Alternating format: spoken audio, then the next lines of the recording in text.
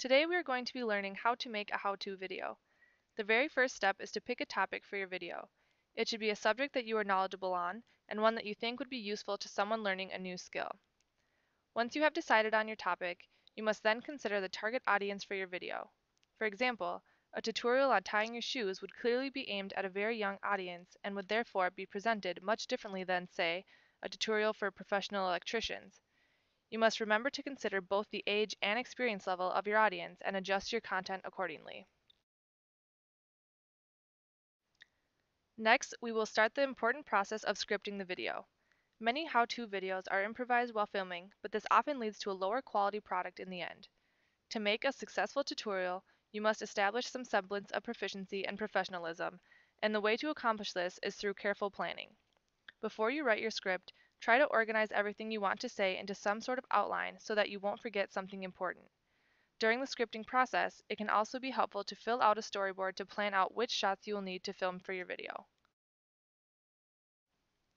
After you finish the script, you can begin setting up to film. First, you will need a digital camcorder or any camera capable of filming live video.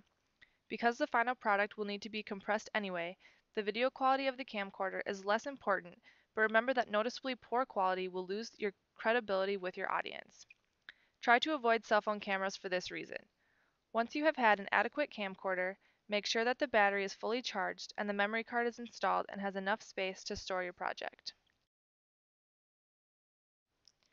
Once your camcorder is ready, you may begin filming the scenes from your storyboard. Pick a location with good lighting and not too much background noise. A tripod is highly recommended to stabilize your camcorder and improve video quality. To set up the tripod, extend the legs and adjust the height to chest level. Insert the screw at the top of the tripod into the threads on your camcorder and tighten. You are now ready to film your video. Move through your storyboard in order and film each step of the tutorial. You may want to film multiple takes for some shots so that you have more footage to work with later. It is recommended that you narrate your how-to video with a voiceover instead of speaking on camera.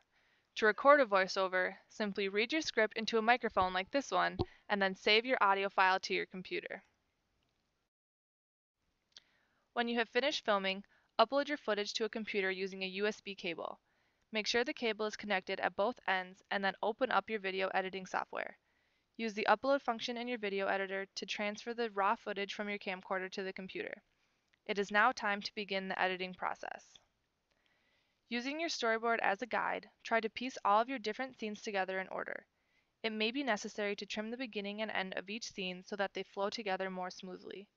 At this point, you will want to add in the voiceover narration that you recorded earlier and any other music or sound effects that you think will enhance the video. This is also the time to add in title screens and credits at the end of your tutorial.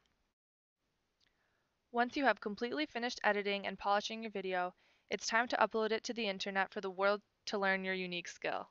Thanks for watching!